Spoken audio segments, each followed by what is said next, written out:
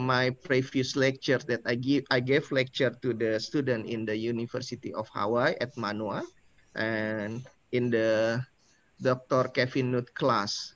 And Professor Kevin Nute, PhD, he is assistant professor in the University of Hawaii at Manoa, and he obtained his PhD from University of Cambridge, and then Bachelor of Architecture from University of Nottingham, Bachelors of Arts, Architecture and Environmental Design from University of Nottingham.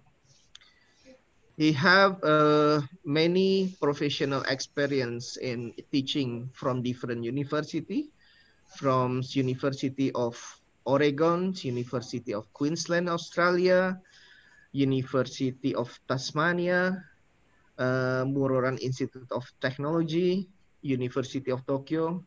So I cannot mention one by one. So he has a lot of experience in doing international class, and we are lucky to have him today.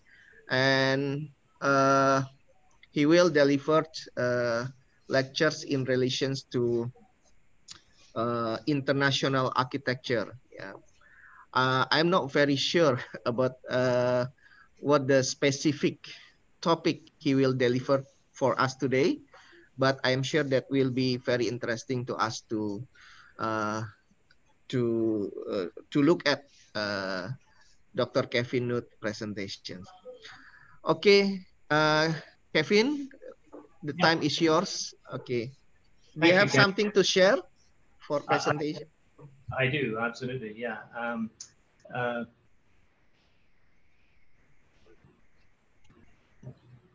Hope you can see that.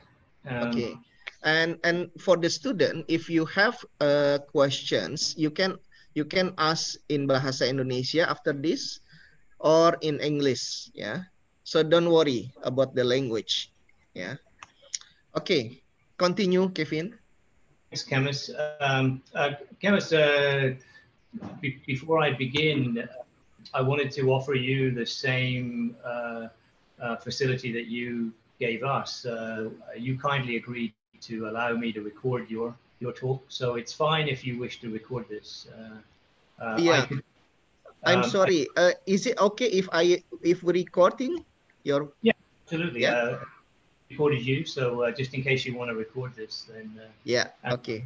Thank you. Students go back and listen. I'm not hearing the recording sound, but I'm going to assume that. Do you have the recording on, Chemist? Yeah, it's already on. The recording is on. Oh, okay. I usually hear but we cannot hear the voice from the. Okay. The film. So I'm going to go back. Whoops.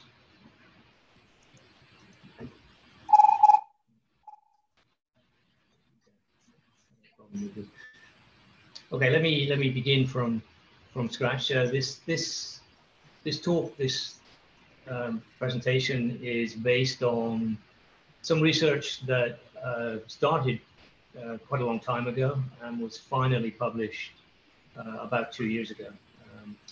And as the subtitle explains, it's to do with something that is common to all of us in the world. We have slightly different local weathers, but we share clearly one global atmosphere. So this is a topic I felt would be appropriate anywhere, basically.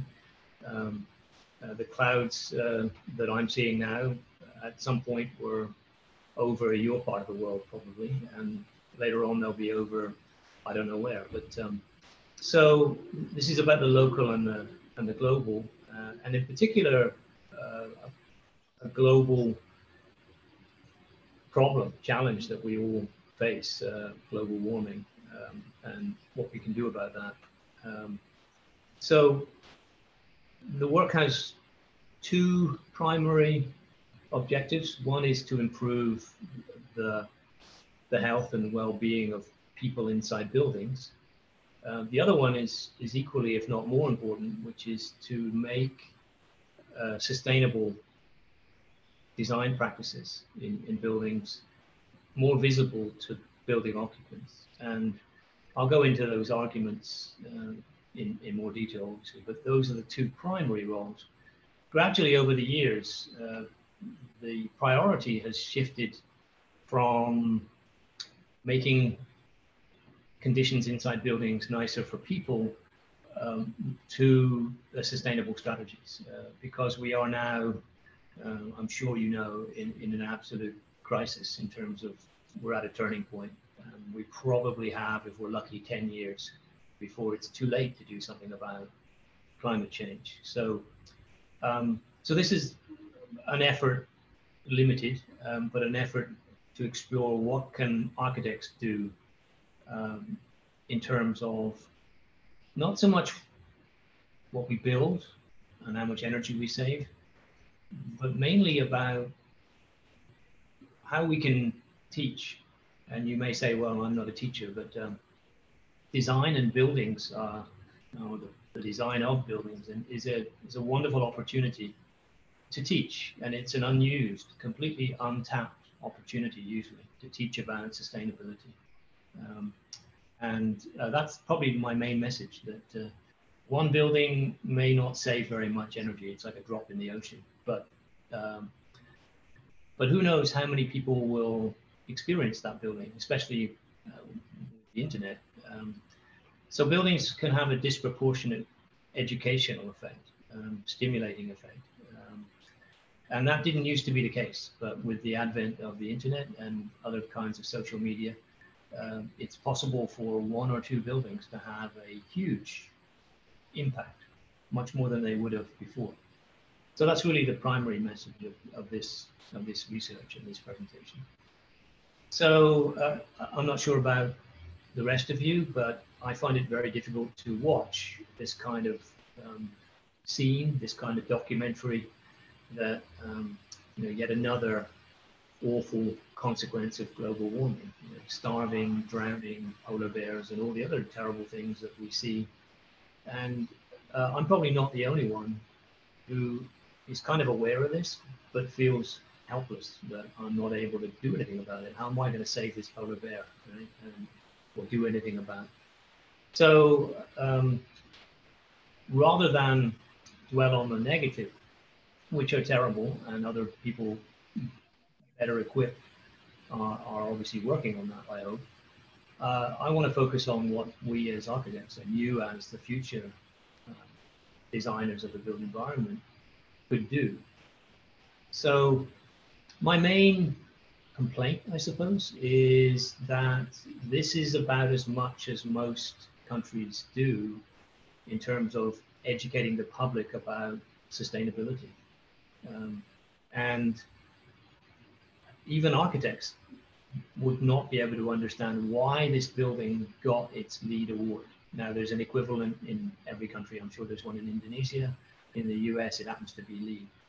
But I'm sure it's the same situation, that even architects cannot tell, apart from noticing perhaps this plaque in the lobby of the building. They would have no idea why that building received that award. So you can only imagine that the general public is even more in the dark. They have no clue. Right? They wouldn't even notice this plaque, and they certainly wouldn't notice, because most sustainable buildings look exactly like non-sustainable buildings, even to us, let alone to members of the public. And this is a huge missed opportunity, in my opinion, that sustainability and the sustainability of sustainable design of buildings then needs to be more visible.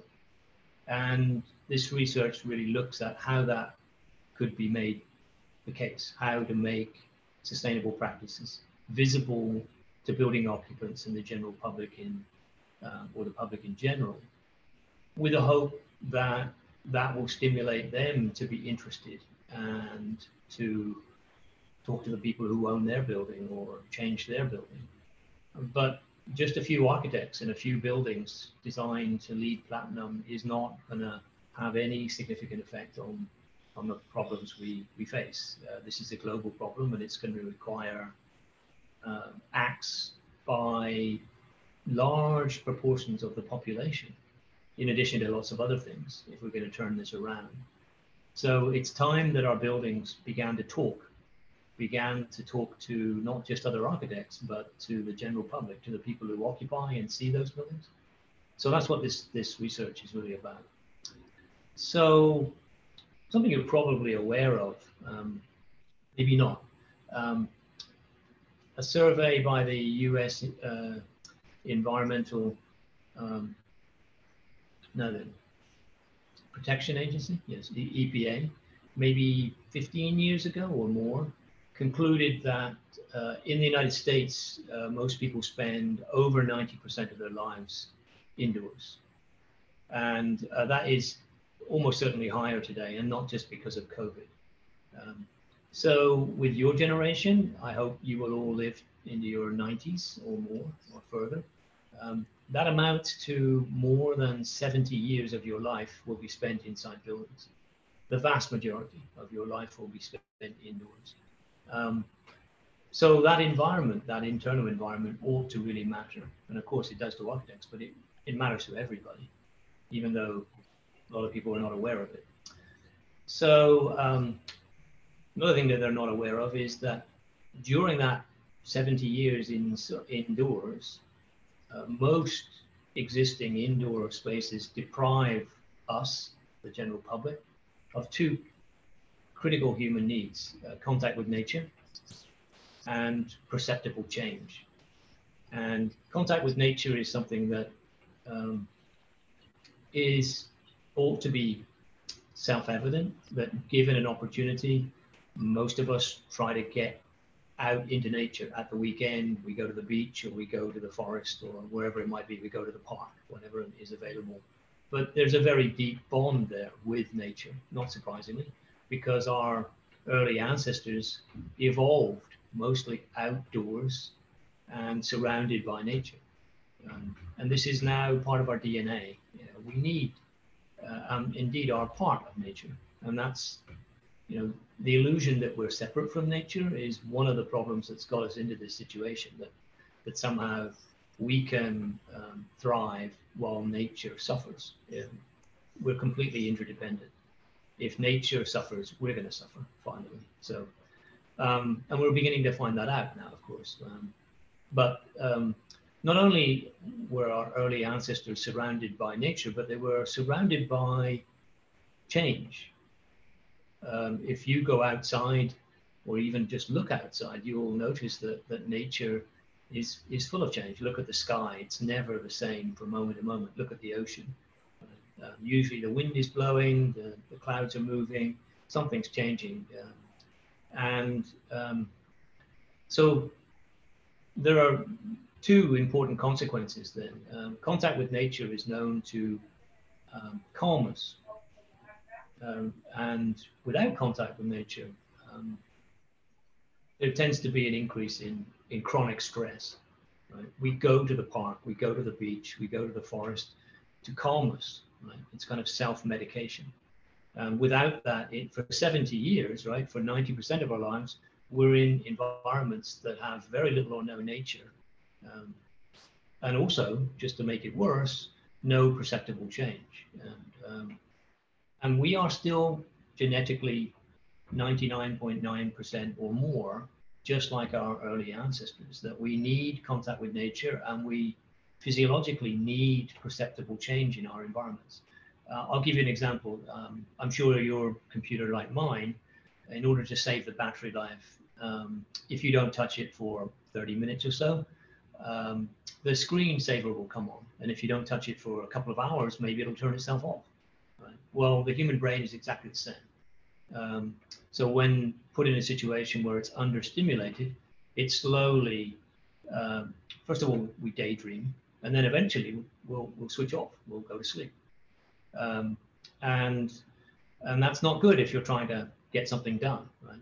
And most indoor environments subject us to that kind of static environment, which is a form of low level but persistent sensory deprivation. And sensory deprivation has long been a form of torture, right? Where you put somebody in a cell and they don't know if it's night or day and there's no stimulation.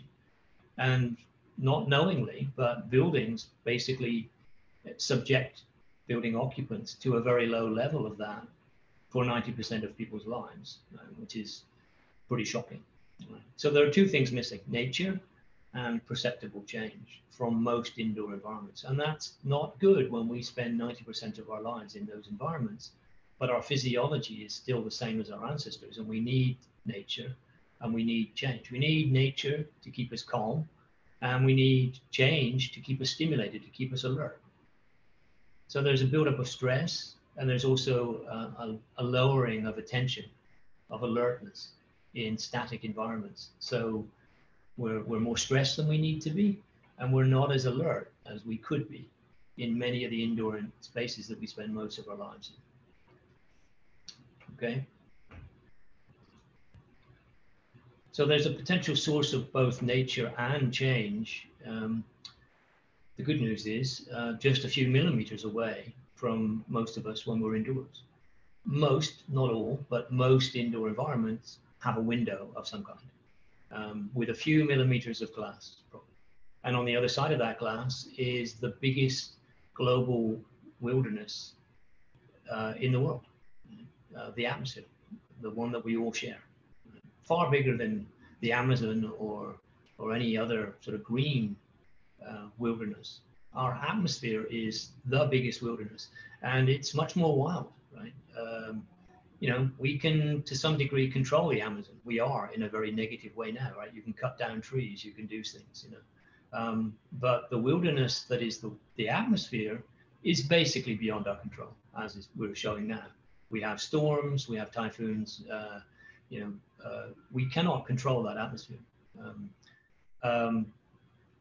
So obviously, that is the atmosphere is both natural and it is perpetually changing. Right? It's never the same from moment to moment, nor from place to place. And yet it's only a few millimeters away. In other words, the solution, or one potential solution to the problem of a lack of nature and a lack of perceptible change in indoor environments, the solution is just a few millimeters away on the other side of that piece of glass. Now the question becomes, and you've probably already been through this, you know, in most schools of architecture, the first thing you're taught is that the weather is the enemy, right? The weather is the thing that buildings are supposed to shelter us from, which is true, right? I enjoy being dry and not overheated or too cold, just like anybody else. But what seems to have happened is that in the process of keeping the weather out, we've also thrown out contact with nature and perceptible change. So this research has been looking at recalibrating the envelope of buildings with a view to allowing the movement of the weather, that kind of perceptible change, and an awareness of that natural movement back into buildings, but without actually undermining the sheltering function of buildings, which is obviously important. So the weather is essentially, quintessentially, nothing but change, right? The sun appears to move, it's really us, of course. The air is moving all the time. Precipitation of varying kinds. So the atmosphere is as natural as anything on the earth, probably more so, because we're unable to control it, thank goodness, and probably more changeable. In other words, it's the perfect solution to those two deficits. It is natural change. That could be a synonym for the Earth's atmosphere. So how exactly, though, can one bring the movements of the weather indoors without compromising a primary role of most buildings, which is to shelter us from the sun, the wind, and the rain? Well, these are by no means the only ways, but three ways of doing that would be: one is enclosure, where, I'm not sure if you can see this, it's pretty subtle, but that bamboo is actually moving with the air movement. So by enclosing a little piece of the outdoor environment within a building, in a glazed courtyard, then we can create the sense that that movement is actually in the interior space with us. So enclosure, spatial enclosure, especially tiny courtyards of this kind, can be an effective means of bringing that natural movement in without actually necessarily bringing in the wind. Right? If this is glazed, then it seems like it's part of the interior, even though the air is not continuous. Now, if it's warm weather, you can open that up and you can actually get the breeze in as well. And that's clearly, that was the intention in this particular Japanese villa. Another way is to project, or to allow the sun to project. And these are all wind animated, by the way, just as an example. So first of all, you can see the wind animation of the bamboo. But in the second case, you see just the wind animation of the silhouettes, the shadows being cast. But it very much is just as much part of the interior because it's on an interior wall as the first example. So projection, direct projection, usually by the sun. And the last would be back projection, where you've all seen this, I'm sure. That tree is several yards away. I don't know how far away, but its back projected silhouette on this paper screen is really in the interior space with us. It's actually part of that surface. So it's effectively brought that change inside without the air movement or the tree. And translucent materials are basically the means of transmitting that for back projection. So let's have a look at the three kind of suspects then. The first one is sunlight. And normally we don't see the movement of the sun in real time. The only time we would see it would be sunrise and sunset, where there's a datum, in this case the horizon, okay? And we can actually measure that movement, right? But normally it's such a slow movement that we are not aware of it, and that's probably a good thing. Right? In other words, the Earth moves in relation to the sun just slowly enough that it's not fast enough for our perception of change to pick it up. The human eye can pick up about, the minimum speed that the human eye can pick up is about 1 millimeter per second. And I'll talk more about that in a moment. So here's an example of 5 hours of movement that has been compressed into 9 seconds.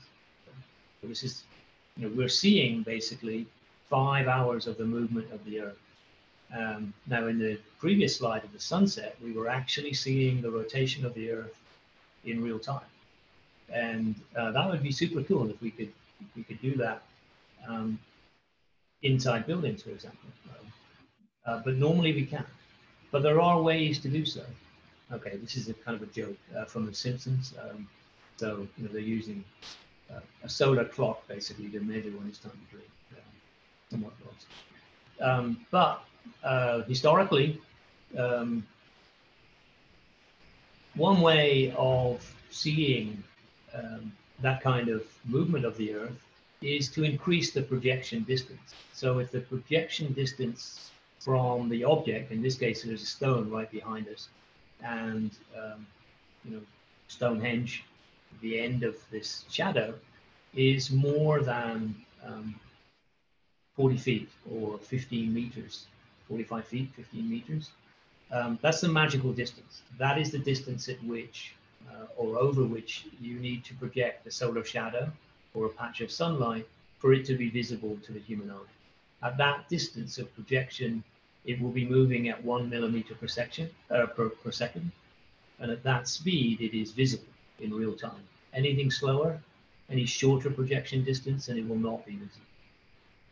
Now, 15 meters is not small, but it's still within the order of magnitude that buildings can manage.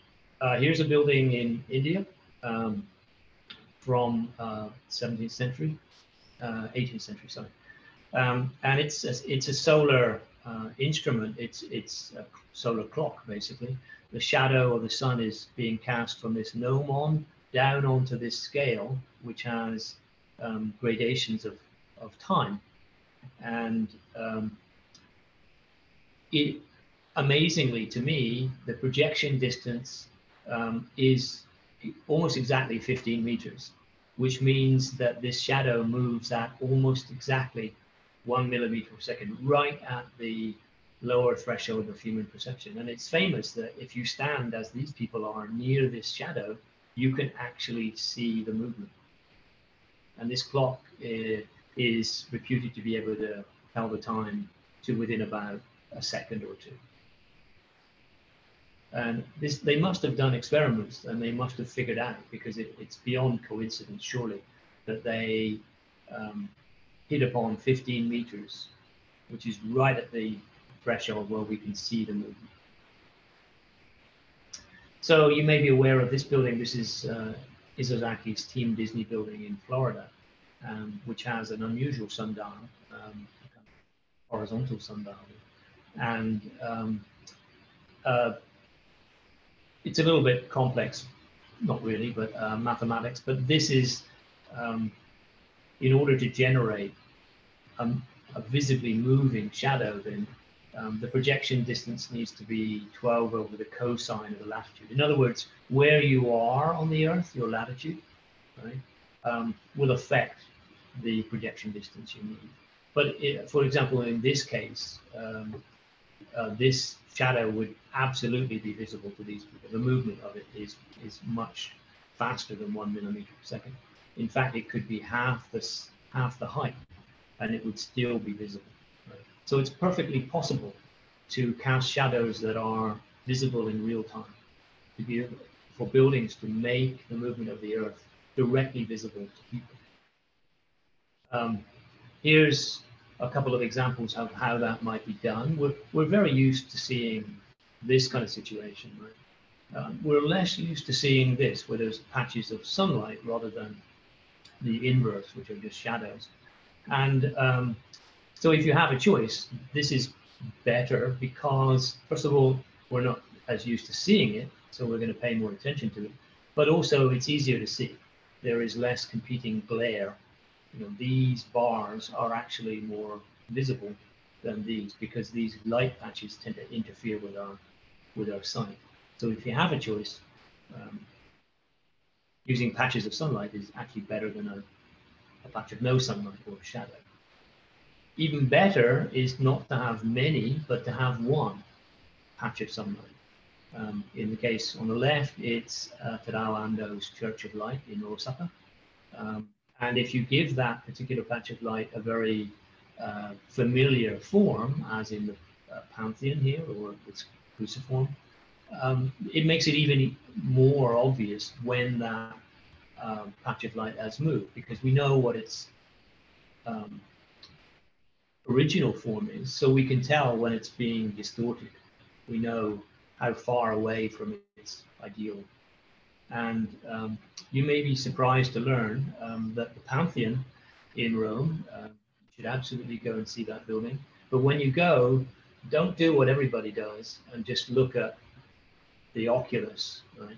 Try to go in the middle of the day and try to go in the middle of the summer, because if you do, especially if you went in midsummer, this patch of light, trust me, is moving visibly.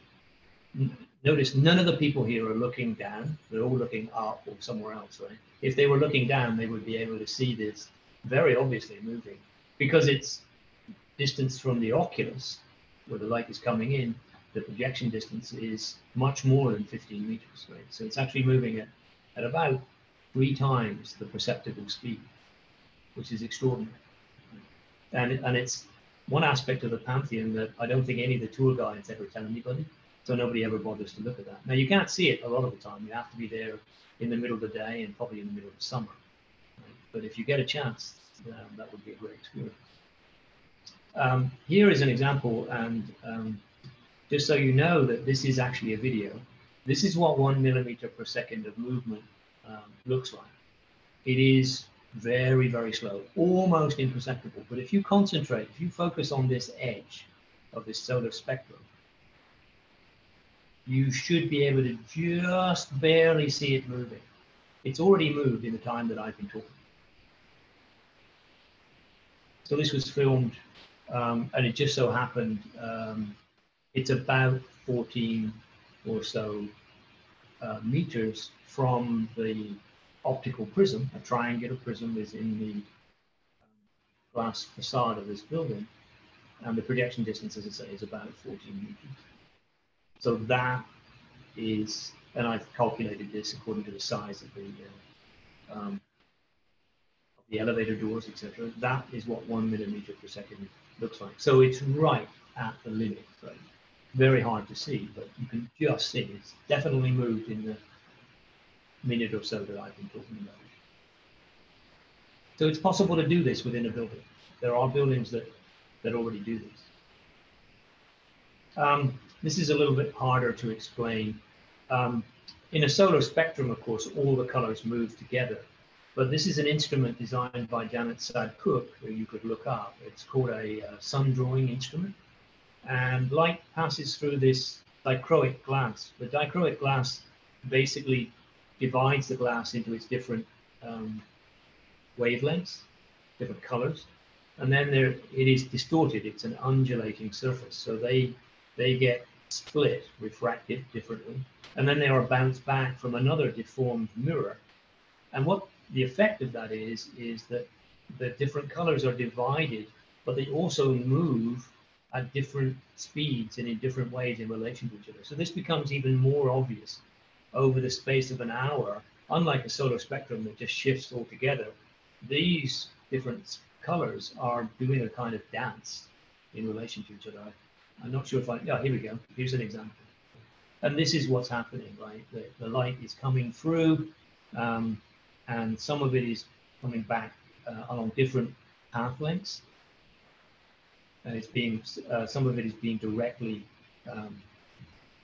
reflected back, some of it is refracted, then reflected, and some of it is coming directly back from the mirror. And this is how the different colors actually move. Unlike a solar spectrum, they move relative to each other. You should, if you get a chance, look up Janet Cook's sun drawings. She has a website. So I'm fairly sure that you're unable to see this. What I can see on my screen are shadows of convection currents. If you've ever, I'm trying to think of where we see this very often in places, well, I used to see this in places where there was a radiator or a heater. Right? Because I live in Hawaii, I don't see this very often, we don't heat. Basically, oh, here's another example then. These are visible signs of the heating effect of the sun. What's happening here is there's some moisture on this roof. The roof is getting heated by the sun. That moisture is evaporating, but then it's cooling very quickly below its dew point. It's a sunny but rather cold day. So what we're seeing is mist. This is moisture that's been evaporated and then rapidly recondenses as mist just above the roof. So it looks like smoke, but it's actually mist. So there are ways to reveal something as invisible as the heat of the sun. Right? That radiant heat can, and its effects anyway, can be made visible. Here's another example of this is a building in the mountains in Nagano in Japan, and this was filmed quite early in the morning. When I arrived, this reflecting pool was actually frozen. And what we're seeing is the sun rapidly heating the surface of this pond. And these are convection currents, right? When you have warm fluid and cold fluid mixing, you get these temperature gradients. And that is what's being reflected up onto the building. Now, I'm fairly sure that this was not the intention of the designer, but imagine if you designed it such that this was being deliberately projected inside. So we're seeing there not wind movement so much as temperature differences. So the effects of the sun, something that is normally invisible, right? You would not see this with the naked eye on the pond itself, but you see it up here because it's being magnified and projected.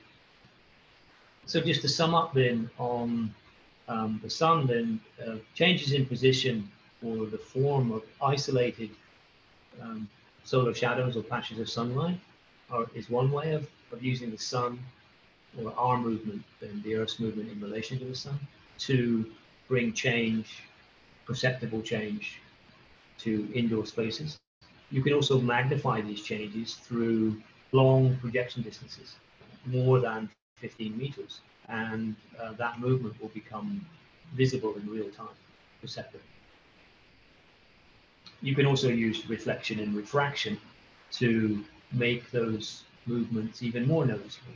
And then you can reveal the normally invisible heating effects of sunlight on air or liquids. Air, of course, is a fluid, and so is a liquid. Right? They both behave similarly.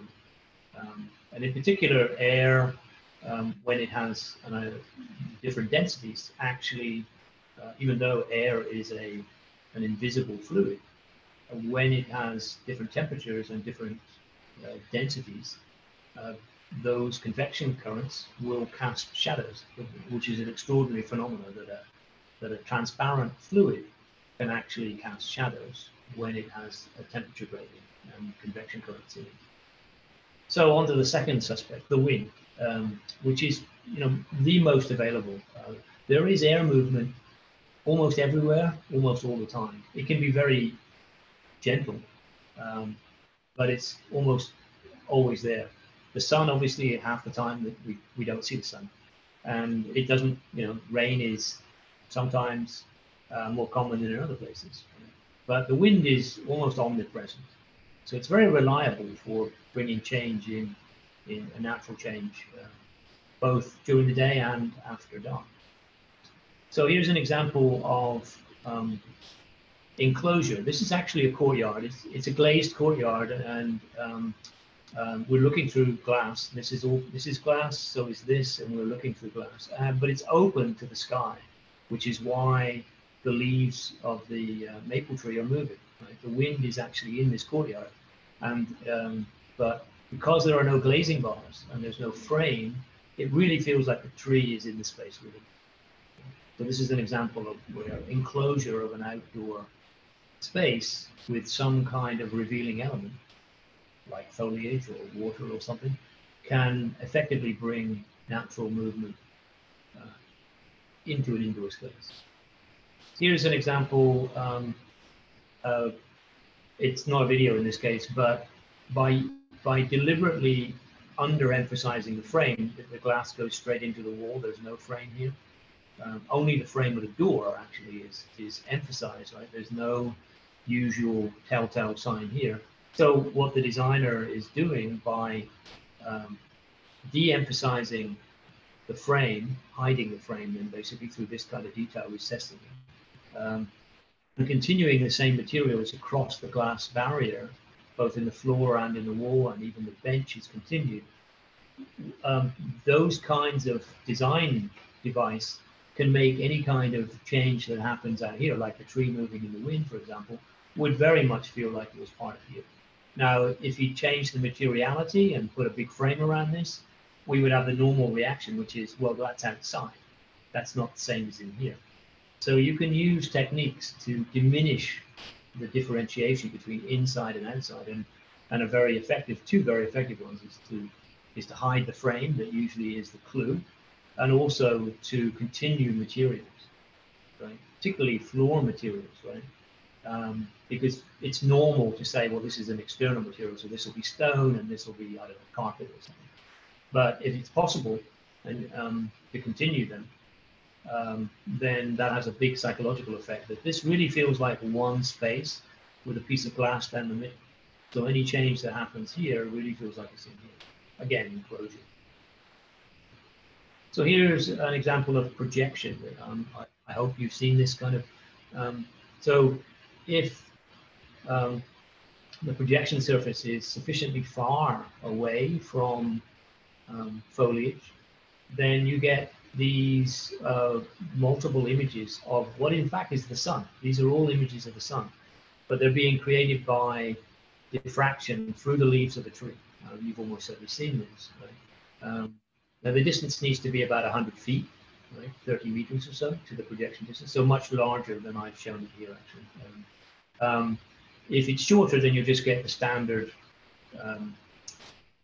foliage, which can be great. I mean, that works too, but it can be more noticeable when you see something slightly less familiar, which looks a bit like a piece of abstract art, only it's moving.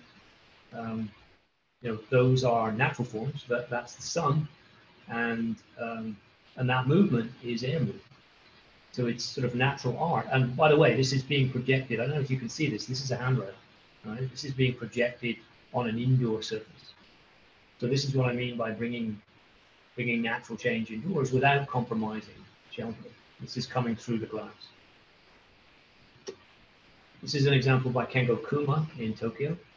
Now there's not a very nice view around this Buddhist temple. It's right in downtown Aoyama in Tokyo.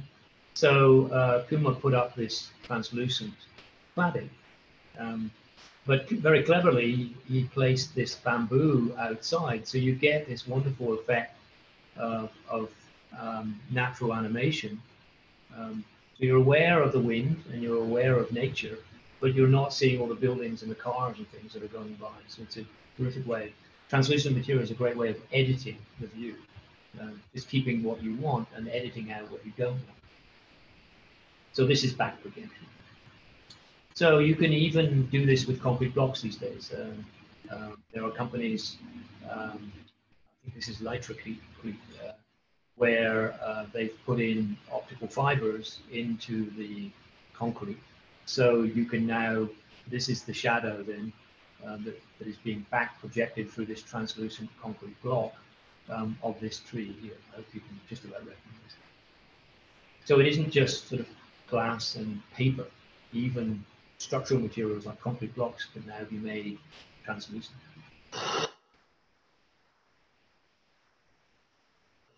Turn the sand down. What we're seeing here are hundreds of 2-inch square aluminum squares that are hinged at the top. And they are effectively digital. They're only able to move in this kind of way, but they are actually creating a kind of Mexican wave then, I suppose, showing the wind movement. Now this was done by an artist called Ned Kahn, same spelling as Louis Kahn, K-A-H-N. He's done a number of these installations, several at airports. There's one in Brisbane, there's one in San Francisco. This one's called Wind Vale.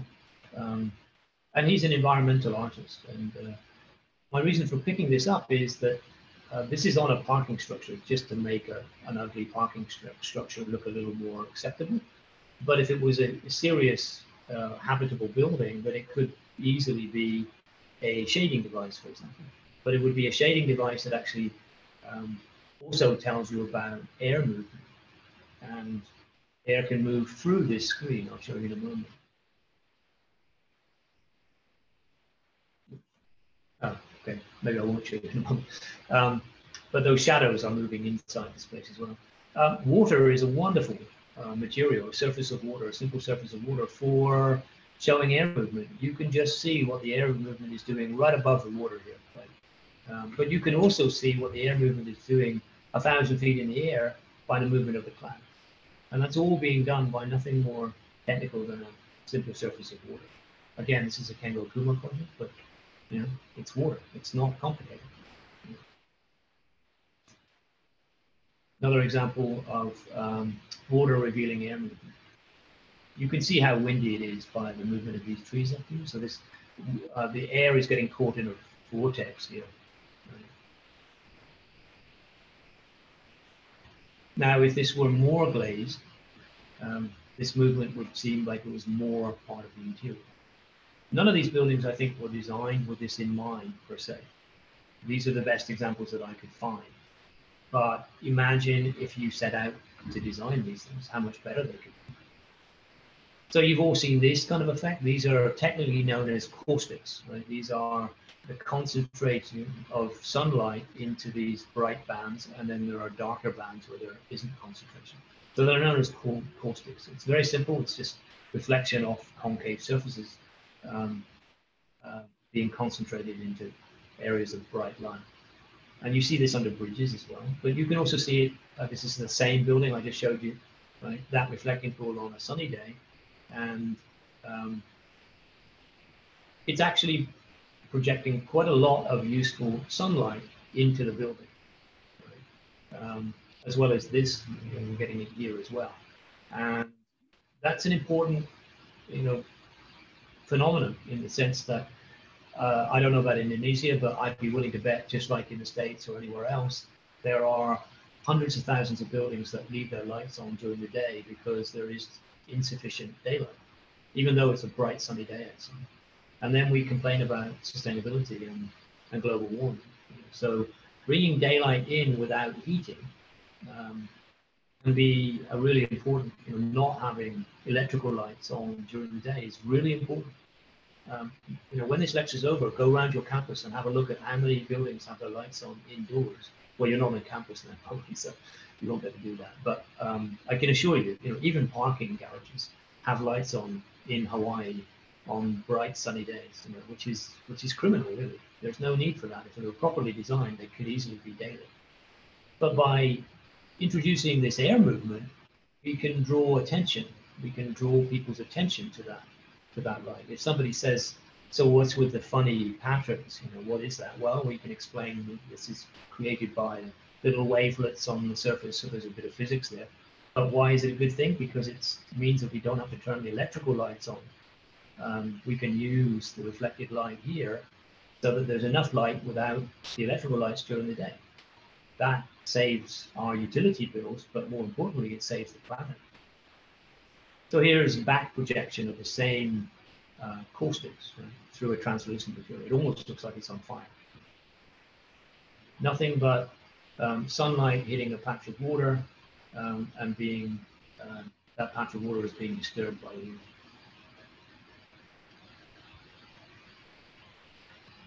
So after dark, you can do the same thing. If you have security lighting, for example, you can project it onto a water surface, and that's what's going on here. It's after dark, and you get the same caustic effects from those artificial lights, not just sunlight.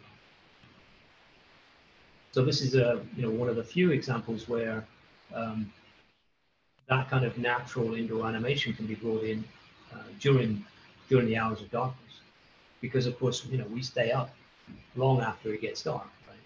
So wind is important for that reason. Right? Sunlight obviously not available, and rain is rare. So wind is much more usable for more of the time. Here's a famous painting by David Hockney showing the opposite effect, refraction of sunlight onto the base of a swimming pool. You've all seen this, right? These refraction patterns. Well, you can do the same thing in a building. And you may be thinking, how?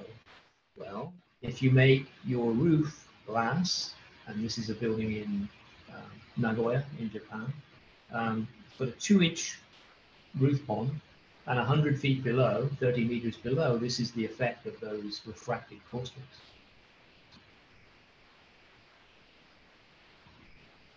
A couple buildings that do the same thing. Right? These are photographs and not videos, but this is a museum for a famous ship in the UK.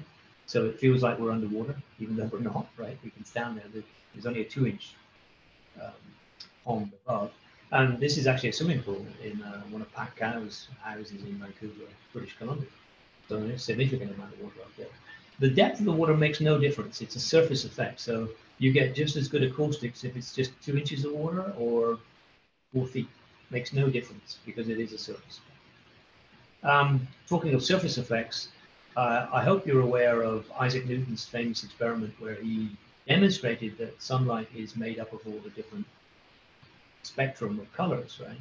And he uses a triangular prism to demonstrate it. If you're not aware of that, then Pink Floyd's Dark Side of the Moon album from like 40 years ago has an image.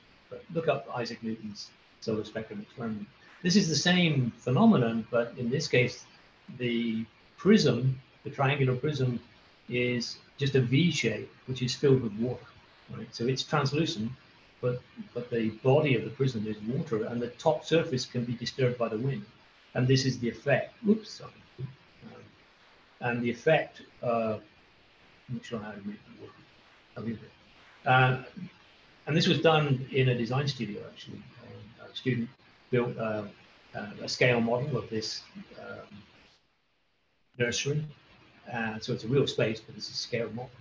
And not only does the solar spectrum move very slowly as the Earth moves, but it moves from moment to moment as the air disturbs the top of the water prison. This is an example of a camera obscura.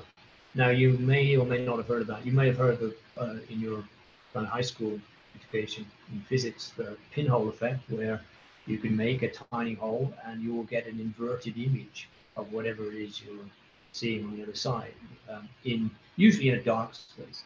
So that's essentially what's going on here. They taped up the windows and they put some 4 or 5 lenses, small lenses, which are taking live images of the exterior and projecting them inside, which is amazing, that you can get live moving images. And I'll show you a moving image in a moment, simply using a lens.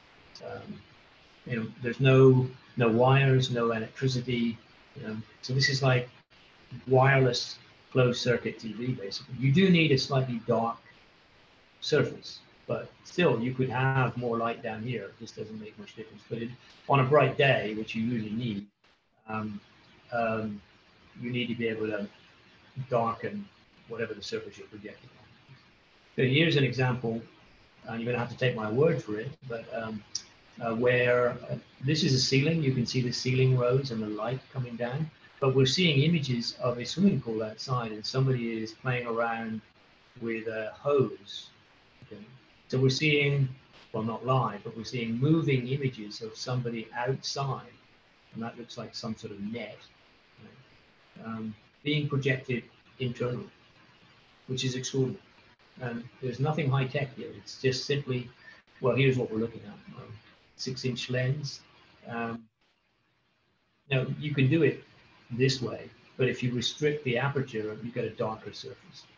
And this is just indicating that if you really needed light, for example, in an office or something, well, you could bring the light in on the ground, still not using artificial light, and have this sort of animation going on above you. And there are plenty of work types where a dark surface and task lighting immediately on your desk, but not lighting everywhere, is actually quite useful. People who are doing fine work don't want light bouncing off the ceiling.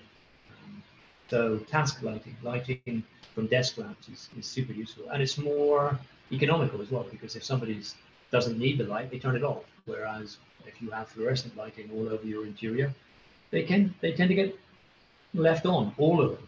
And I failed to mention it, but the biggest problem with leaving all of those ceiling lights on is not the electricity used for the light, it's the heat that they produce. Because then you have to turn up the air conditioning to get rid of all that excess heat. So turning on electrical lighting in buildings is a double negative, right? Not only are you paying for the electricity to run the lights, but that's tiny compared to the electricity they then have to use to run the AC to get rid of all the excess heat that lighting produces. And that's rarely pointed out. Most people don't know that. And it is a major contributor to wasted energy and therefore unnecessary damage to the environment. So any way that you can not turn the lights on, saves in 2 ways. Sound is another way of just visual. Sound is a way that we can bring natural change.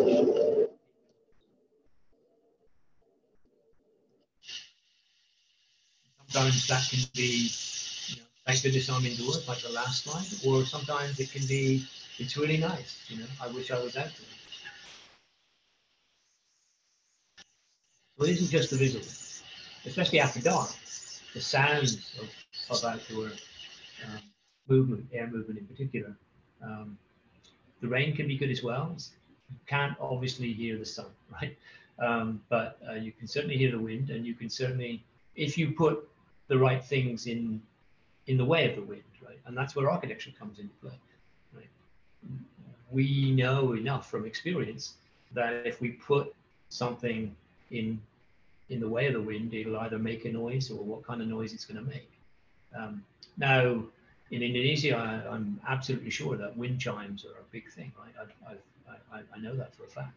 So, so this is a way of making the wind audible. Right? It's an artifice, a human-made device, and there are others. So, wind-generated movement. The big difference between wind-generated movement and sun-generated movement is it's audible, right, as well as visual, and it's available most of the time, notably after dark, which the sun clearly is not. So now we're on to our last, the last of the three elements, rain. Some cultures, this is a Zen temple in Kyoto, years ago, already were aware that the weather was not necessarily an enemy. The weather, if you treated it well, could be an asset. Turn the stand down. So basically, what we have here is a rain curtain, but not in an architecture. You'll see that or hear that term used in architecture, but this is a real rain curtain, a curtain of water, and it's just one more screen along with all the other screens and these layers, right? So rather than somebody saying, well, I won't go to the temple today because it's raining, you might well say, I am going to go to the temple today because it's raining, because it's even more cool to watch or to look at this garden through this extra screen that you don't get every day. And what we tend to do, or have tended to do, certainly in the West, is to treat the rain like an inconvenience. You know, we'll stick it in a gutter, first of all, and then we put it in an ugly plastic pipe, and we'll make it go into the stormwater system, which gets overwhelmed, of course, and then we have floods. Nowadays, of course, some countries are taking that water and putting it into storage and using it for the bathrooms and grey water, which is great. But what they rarely do is to show us the water on the way, to celebrate it, right? To show us the poetry of what it is. You know, this is pretty amazing. If I were to tell you a story that there's this transparent liquid that falls out of the sky that is essential for human life, you'd probably, if you didn't know rain, if you came from a different planet, you'd probably think that I was making up stories, right? A transparent material that falls out of the sky.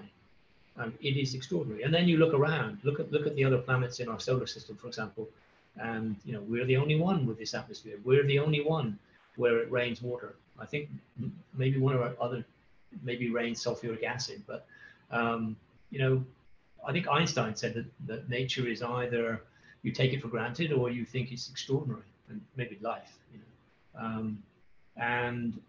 It is actually extraordinary. You know, scientists tell us all the time that the probability that there are other planets just like Earth are like, you know, it's almost a certainty. And yet, the number of other planets just like Earth so far discovered is exactly 0. So, you know, this is pretty special, and being part of it is special. And yet we put ourselves in buildings and keep this stuff out, right, to a fault. Again, I don't want to be wet, but you could be perfectly dry. You know, some of these screens in here are made of paper, but such is the distance and such is the design that it never gets wet. Right? So you can enjoy the rain, you can enjoy the weather, you can enjoy that natural change and still remain dry and cool or warm, whatever it might be. So here's heavy rain being showing us what a roof does.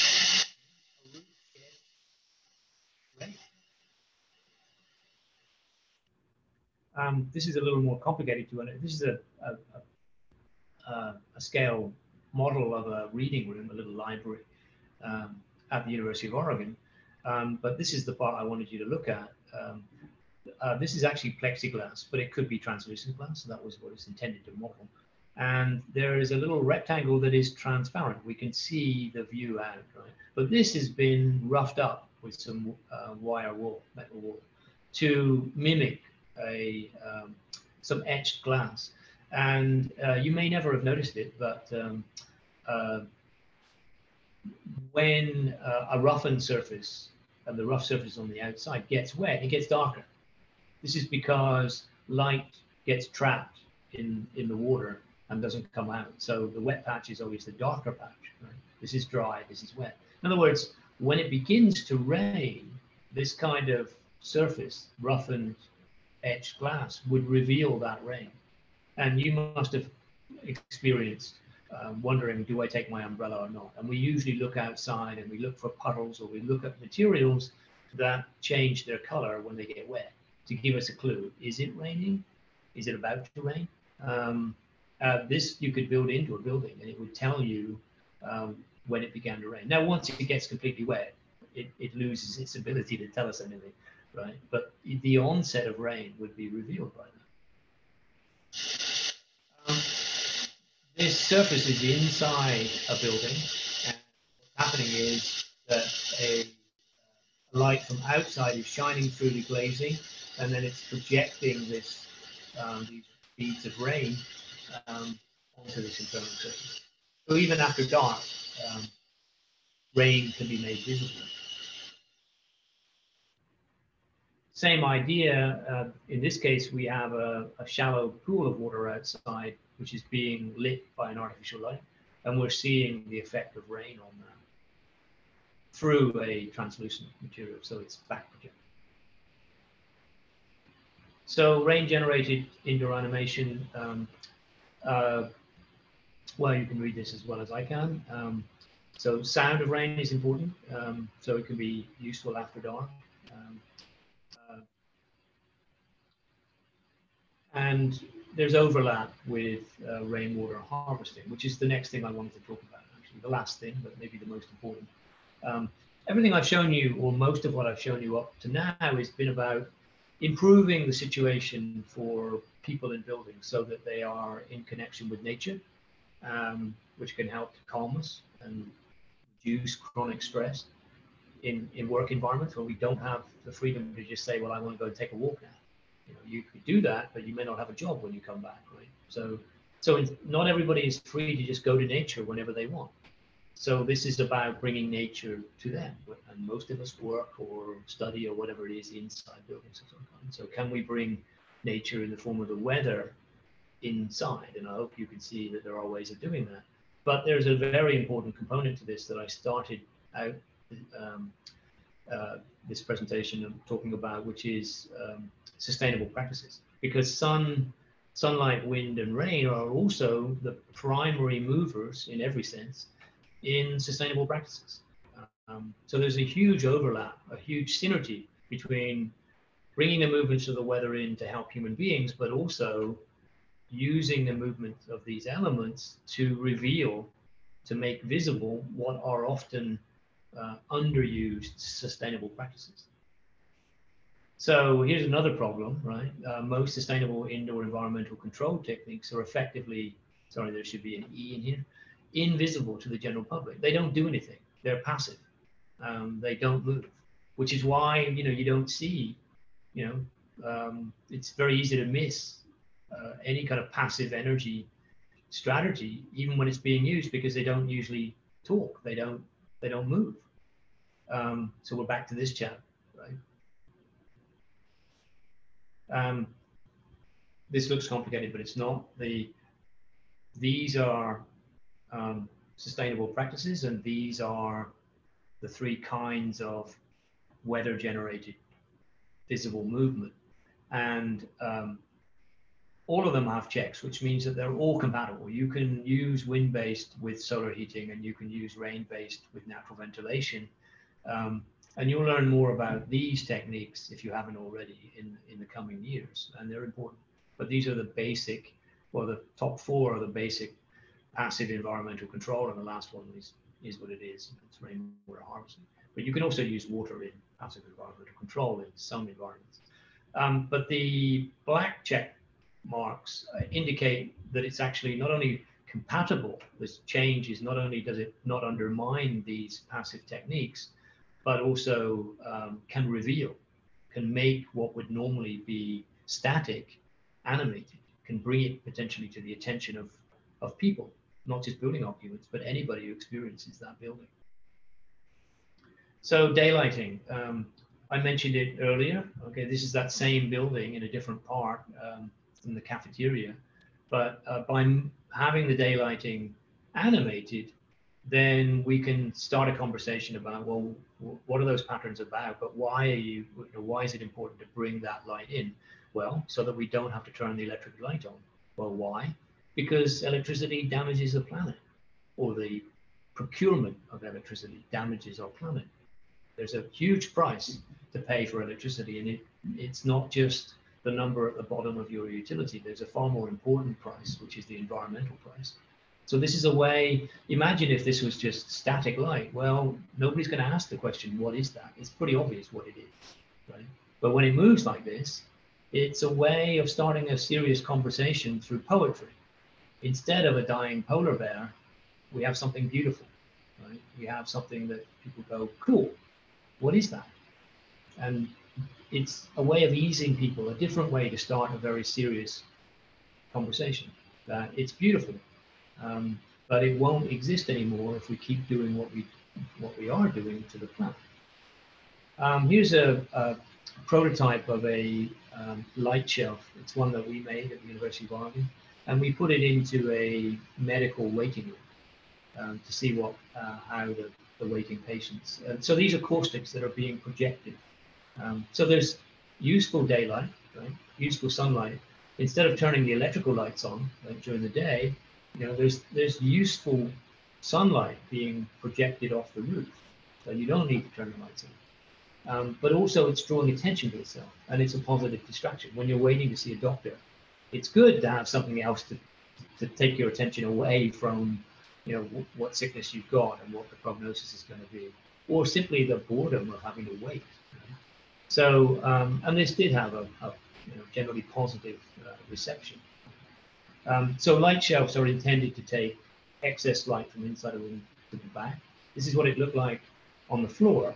It was a transparent tray that was just attached to an existing window, a series of 3 trays with about an inch of water, and that's it. And that's the kind of effect that it can bring in, which is calming and distracting in a good way.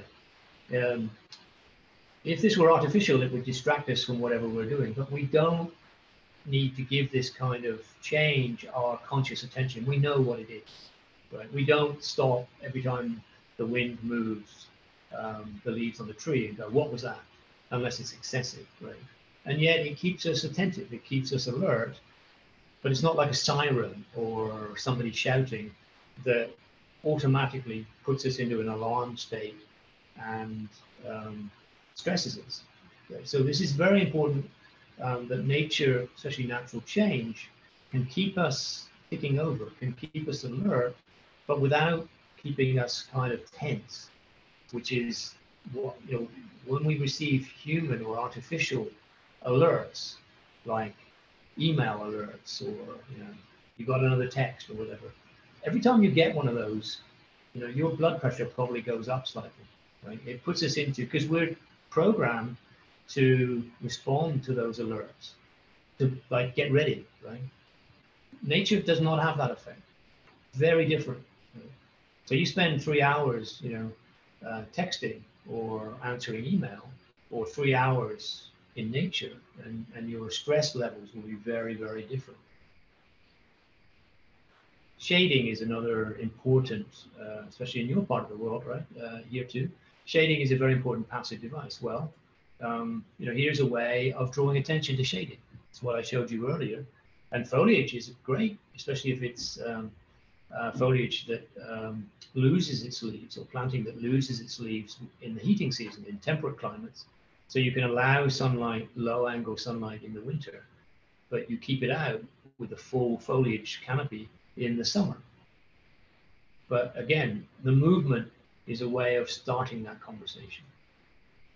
This is a little clearer. I hope you can see the convection currents that I was talking about earlier, right? So this is seeing heat, right? Which is counterintuitive, but we are seeing the effects of heat in the different densities of the air.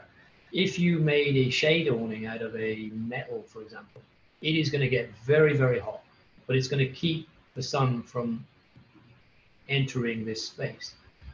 But you would be able to see those shadows of the heat coming off of that awning, right? None of the heat's actually coming in, but you'd be able to see those shadows inside the space. In other words, this shade awning would be telling us, would be showing us just how much heat it was keep preventing from entering the space. And that's what I mean by making buildings talk and making passive strategies speak to the people who use buildings, so that they know what's going on. They can see it in action. So here's the little diagram is how a roof pond can work in a dry, very hot, dry environment. Desert environments are very good for this, for example. So the water you may not know has 4 times the thermal capacity of concrete. So it can store 4 times as much concrete as thermal energy without a rise in temperature than concrete. So a great thermal storage. And in a desert environment or any place where there's very little cloud, you would then insulate that at night, and the water would give up its heat, and it's getting freezing. It's famously very, very cold in the desert at night, right? To the point that this would freeze over. But you insulate it, so all of its heat gets given up to the occupants. Right? So again, this phenomenon. Sorry, the one before. Let me see if I can get that.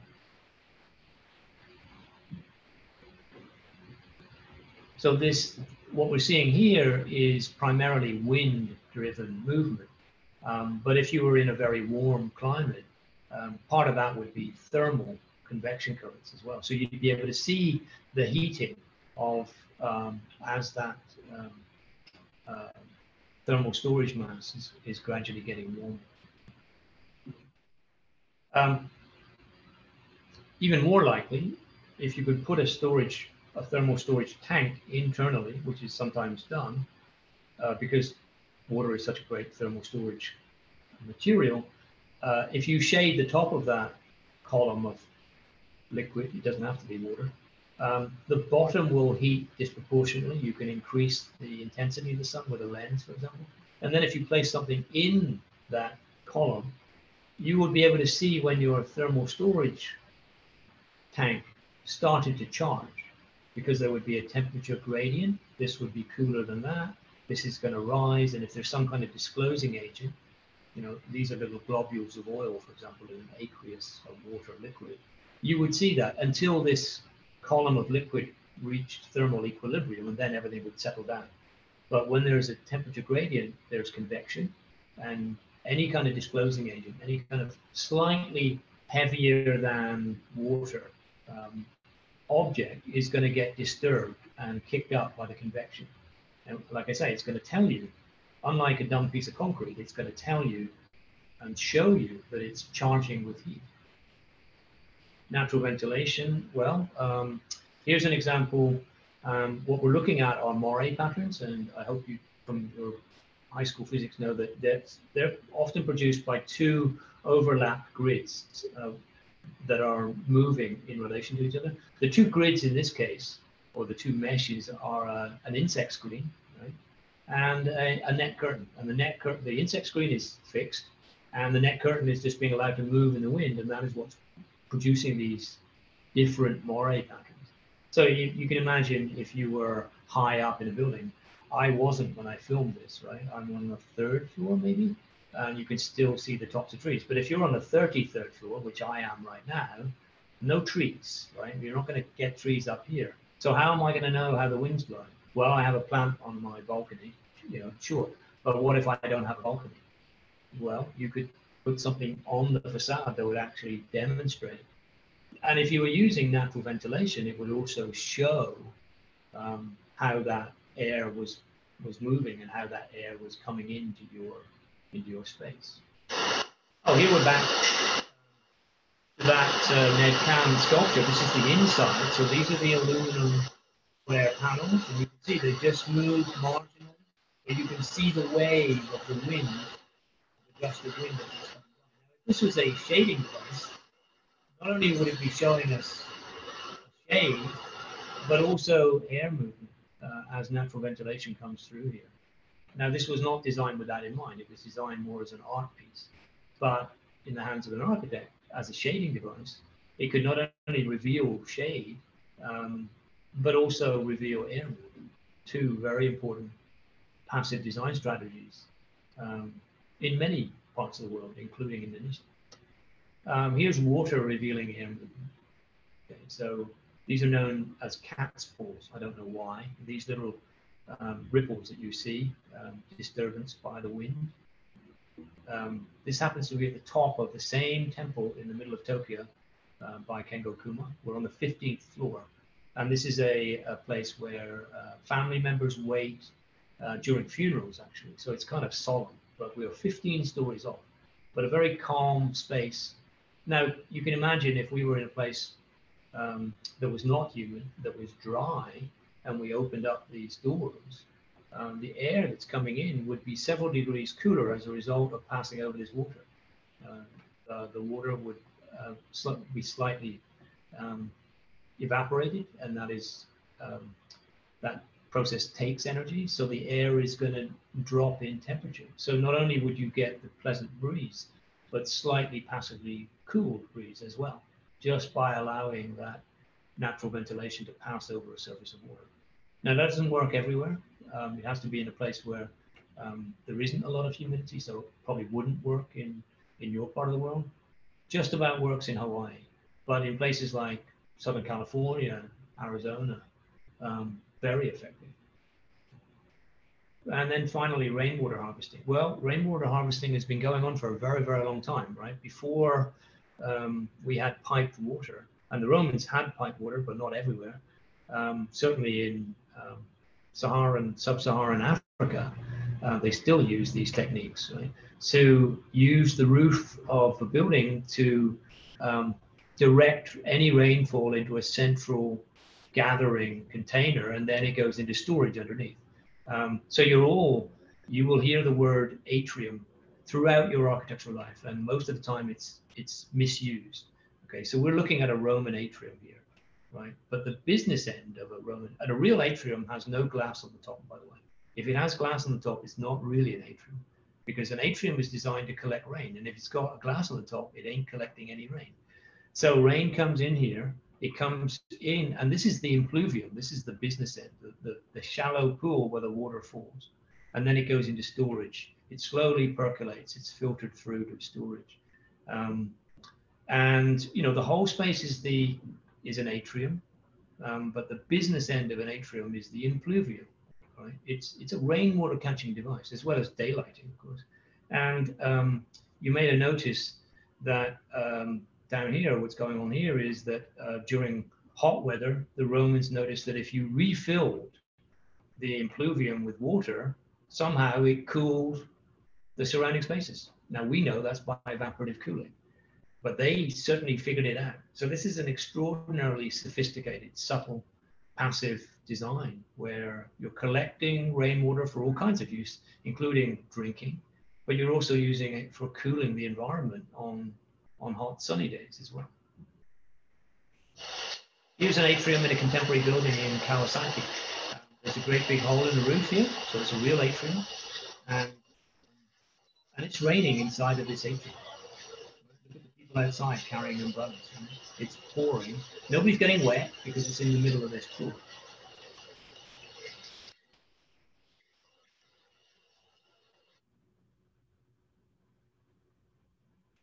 Okay, so it's perfectly possible. This particular atrium, they can even close the aperture at the top during typhoons. So it's very cleverly designed. Now it's not being used for rainwater harvesting, but imagine if it were, then the conversation would be, well, what's going on here?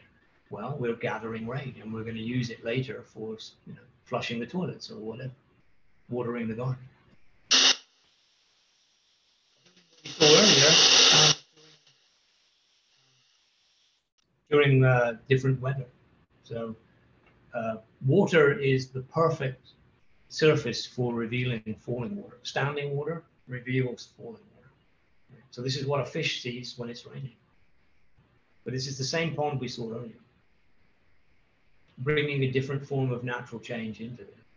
But if this was designed, and it's not, or if this was connected to a cistern underground, then that conversation would be, well, what's going on with the glass roof?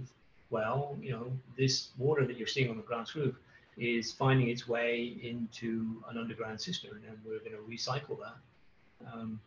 So, you know, these poetic phenomena, effects, are very nice, and they can make indoor environments much more habitable, but they can also be connected to very serious passive sustainable design strategies to start very important conversations through poetry rather than horrific scenes of wildfires and dying polar bears, etc. Here's rainwater harvesting. Here's a cistern. Quieten this one down. There is a cistern under here. There's a grill underneath this rock. So this roof it's a very large roof, and but it's only got one spout, and there's no downspout. There's no tube. The water is being celebrated, right? That we're collecting all this rain from this large roof. We're concentrating it in this one corner, and then we're going to show it to you in a cascade waterfall on its way into underground storage for reusing. Great example of starting a conversation. But if this was a plastic tube, there's no conversation. Nobody sees it. Nobody knows about it. So it's very important, you know, and it's our job, right, to design buildings that talk about what they're doing. If they are using sustainable practices, they have to say so. They have to shout it. Can't afford timid, quiet buildings anymore. We're in a crisis. So here we are after dark in that same space, and in this case, the ripples of rain on this external pool are being reflected onto the ceiling. And it's after dark. So here's a quick summary. I'm not going to go through them all because I've just noticed the time. But these are examples of how natural animation can be made to draw attention to very common passive strategies, including rainwater harvesting. And this just talks about the most effective, and these micro courtyards are some of the most effective means, but they're only really applicable to new build. Right? It's not really feasible to do this in an existing building. It's too expensive. But any building, the two below, pretty much any building, most buildings have windows, and these devices can be easily retrofitted to existing, as we did on that medical clinic. Right? So it's important to differentiate between what's practical for existing buildings, which is the vast majority of buildings are not going to go away anytime. There's too much money and other things invested in them. So it's important to think about our existing building stock, because we can't just rebuild everything overnight. It's going to take a long time. So dealing with our existing building stock is enormously important. Retrofit is a hugely important. How do we make our existing buildings more sustainable? So just to sum up, weather-generated movement reduces stress. It can maintain alertness without being distracting. So we can do our job, we can study, we can work without like paying conscious attention, but it still keeps us alert. It can draw attention to just underused and under-noticed sustainable practices. It's available everywhere, and best of all, it's free. So there's a book about this. Like I said, that was finished about 2 years ago. And it's available in two forms, digital and paper. Well, there are two reasons that I prefer the digital. First of all, the videos are more available. You can still see the videos in the paper version, but it's more expensive. And you have to scan it with a smartphone. So it's a lot easier to just buy that if you want to buy it. to use the ebook and the video. One of the reasons that this research took so long was it took a very long time to be able to find a platform where I could actually design the pages, but also have the and not have the text flow, for example, but have the videos embedded. And finally, a couple of years ago, it became possible to do that on several different platforms. That wasn't the only reason, but and again, none of these buildings were designed with this in mind. You know, so this is really just the tip of the iceberg in the sense of what could be done if designers consciously set about deliberately trying to draw attention to sustainable practices using these kinds of.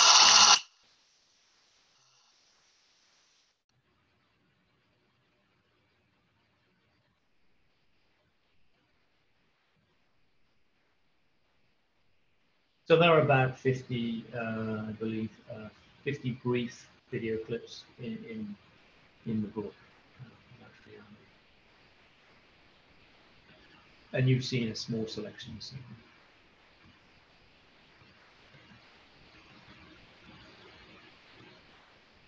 And this book then it won a couple of awards. It was an unusual, like I say, the embedding of the videos was unusual. At least a couple of years ago it was. So, and it is available, I think, on certainly available from World Scientific, the publisher, but also on the Apple and the Amazon and the Kobo. So if you just look up naturally animated architecture, you should be able to find it. Like I say, the hardback is expensive, but the ebook is pretty reasonable. Thank you very much for listening. I realized an hour and a half for me has gone very quickly, but for you, it's obviously very different. So I'll stop sharing and maybe give you guys a break. Thank you very much, Kevin. Very, very interesting presentation, and congratulations for the book as well. Thank you very much. How the student can act? Is it available, free available from online, or the student have to buy it? It's not free. It's, I can't remember. I think it's something like $19. $19. Okay, that's good. It's crazy expensive, but the ebook has come down in price. So yeah, if you look it up, I don't know what most of your students use, but it's on the Apple platform, but it's also on the Amazon Kindle. I could send you the link, Chemist, if you're interested. I don't have it available now. I might be able to put it in them. I don't want to spend time messing around with that now, because I'm not actually here to sell books. You know, the ideas are far more important. You know, so for me, Chemist, this is a great privilege to be able to talk to, especially younger designers whose futures are ahead of them.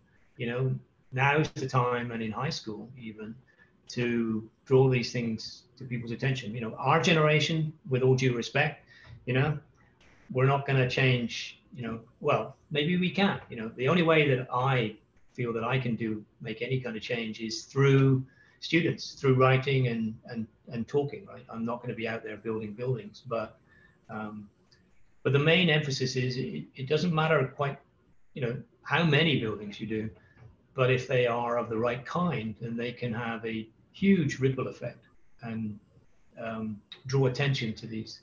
So I think buildings as teachers might be an alternative title to this, you know. Absolutely, so, yeah.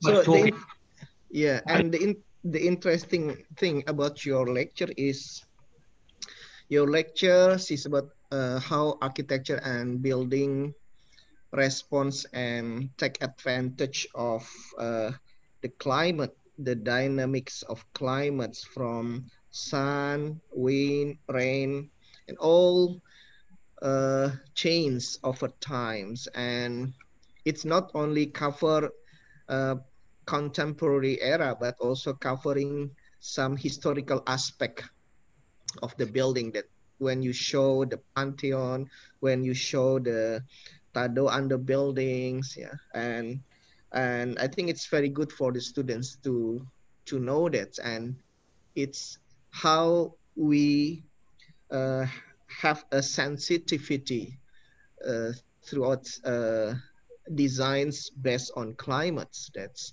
uh, not only analyzes the sun cycles, but how to take advantage of these things to the design, sustainable designs.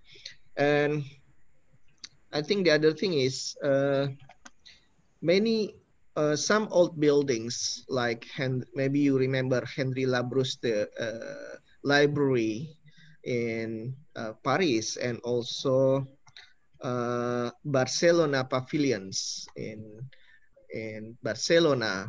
Yeah, they have a transparent glass windows, and also have the pool reflected to the area. And but it's and then the phenomena of Crystal Palace, for instance, that has been uninstalled. Do you think at that times architects still did not very aware about the climates compared today? Yeah, while their design also have showing this the dynamic of climates. For instance, your observations on pantheons, I think it's very interesting. That's so. The thing, the historian, the historical architecture and the architects in the past do not really showing their uh, climate things, or do they know about these things, but in other way? I think in many cases it was poetic chemists, that they were not, although clearly in the case of the atrium, it was a little bit of both, and possibly mostly practical, through trial and error, I suppose, or seeing other examples. But so clearly, as we've talked about previously, as you talked about in your talk to my students, to my class, vernacular architectures of varying kinds have, again, through trial and error, through human experience, have figured out, oh, if we do it this way, it's actually more pleasant. They were usually not thinking about the planet. We weren't thinking about the planet until 30 years ago, right? I have a degree in environmental design, but it was all about the environment of the building. Nobody even thought about what effect are we having on the environment outside. So nowadays, I hope any environmental design course is obviously. So I'm not sure if I'm answering the question. I think most of the time, I mean, the big difference, Kevin, is a great question, is that they were almost certainly interested in the sort of poetics, and they were interested in the practical. We need water. How do we collect it? And and I'm sure that the Romans, for example, would have enjoyed just watching the rain, in the impluvium or whatever. It must have been part of the animation, part of the dynamics of. Imagine being in a domus, right? The Roman house would be very different if that was glazed. Everything would be kind of static, right? But the moment it begins to rain, there must be houses like that. I'm absolutely sure. In fact, I've seen them in Bali, and probably all over Indonesia, where a pool of water, is a wonderful, in a courtyard, is a wonderful means of animating and cooling, both physically and psychologically, cooling people. So I'm sure a lot of what I've shown you, in fact, none of the phenomena that I've shown are new. They're all very, very common outside.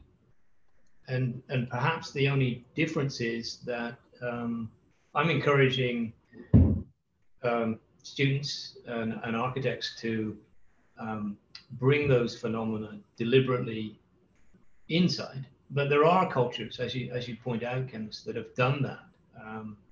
And I think it's mostly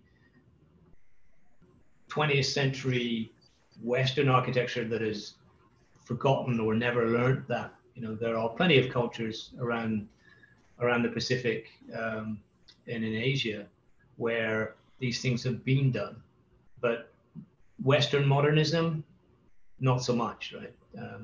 So I'm not sure if that question comes.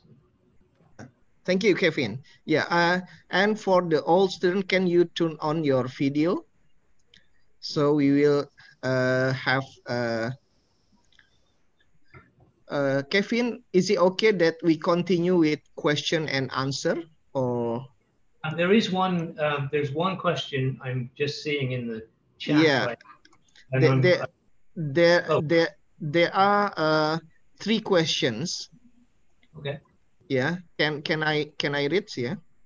Sure. The first one from Jose Fabrian, and he asks regarding the projections. Do these projections have a practical functions in a building beside emotional or aesthetic quality for human? Yeah. So the projections, yeah, they do. So you remember the example of the reflections from a water surface. That's light. So that light means that, as I said a couple times, you don't have to turn as many lights or maybe even any electrical lights on. So the use of a water surface as many people misunderstand a reflecting pool. They think it's, you know, just limited to the Taj Mahal where you see a reflection of the building. The real purpose of a reflecting pool is to reflect light into the building, at least these days. So, but the point is, if that light is animated, it can draw attention. So there is absolutely a purpose of that projection, primarily bringing light, daylight. So daylighting is a very important passive strategy, because the alternative is that we have to turn on electrical lighting, which uses electricity, and then we have to turn on the AC to get rid of the heat that the artificial lighting produces. So anytime that you can light a building naturally, you are saving an enormous amount of energy and saving the planet. There's another question a bit further down, chemist, that talks about heat, and you're absolutely correct. There has to be a balance. When you bring in direct sunlight, even if it's being reflected off there is some heat coming with it, and you know, according to wherever you are in the world, you know, there has to be a balance. But diffusing that light and bringing the light in indirectly can reduce any additional heat load to a minimum. You know, so it wouldn't be wise to just say, well, we'll just have massive areas of glass to improve our daylighting. Meantime, you know, the solar gain on the building is becoming enormous. But anytime you bring in light or sunlight, direct sunlight, then it's not diffused, you are going to bring some heat in. I'm not a physicist, but I believe if it's diffused, then a lot of the heat component is also going to be taken out of it. But I'm not entirely sure about that. It's a very good question. But the answer to the first question is, yes, daylighting is enormously important for saving energy and the planet. So you want that to come in, but you don't always, in a northern climate or a temperate climate, that heat is usually not a problem. But in a climate like yours, it's a trickier balance to get daylight without the heat. And I think diffusion and reflections are one main means of bringing light in and reducing the heating effect of that light, as opposed to direct sunlight penetrating the interior, which will have an enormous heating effect inside, which you don't want. Sorry, chemist, you were in the middle of reading. Yeah, no, that's okay. Yeah. So your answer covered the second questions. Yeah. It's about the heat. Yeah. Right. Yep. Yeah. So do you want to Safira, Yeah, there's a second there's Yeah. a question about winter climate. Um, yeah, I mean, by winter I assume just a regular winter and not sort of Alaskan, you know, or inside the polar circle or whatever. But there's no reason why the fact that this is remote, that, for example, using projection or even the enclosure, the whole idea is to bring in the movement of the weather without the weather, right? Unless you want the weather. There are a couple of examples where you'd like the weather to come in. If you're in a hot, humid environment, you would like the actual wind to come through the building, natural ventilation. But if you live in a temperate climate or a cold climate, you don't want the wind to come in. So by projection or even the courtyard, you can have the effect of the wind without the wind.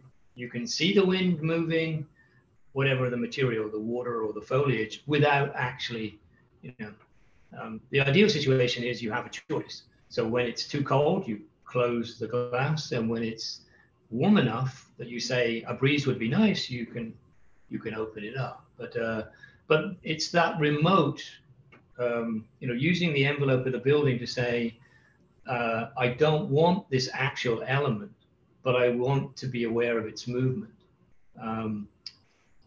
Is sort of central to this, right? And if you imagine that most buildings are designed with the idea that these elements are not good, although clearly in your tradition, bringing wind into buildings, as we learned from your talk a few weeks ago, Camus, is, you know, is the norm, right?